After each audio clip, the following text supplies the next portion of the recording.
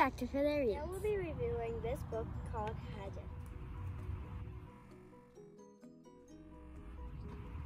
The author of this book is Gary Paulson and the illustrator is Drew Wills. This book is a survival book. The main character is Brian, and he gets on a jet to go meet his father, and the pilot gets a heart attack, and so the plane crashes in the woods. The book is about how Brian survives in the woods. He encounters many animals. Before he entered the plane, his mom gave him a hatchet, which leads to the key role in this book.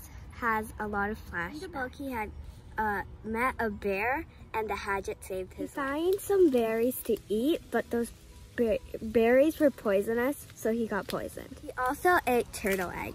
He crashed near a lake, which helped him get the turtle eggs. He made a camp near the lake, which provides him water and food that he needed. Box, which may have helped him. Read to find out what happened. Like this video, and don't forget to like, subscribe, and hit that notification bell. Bye!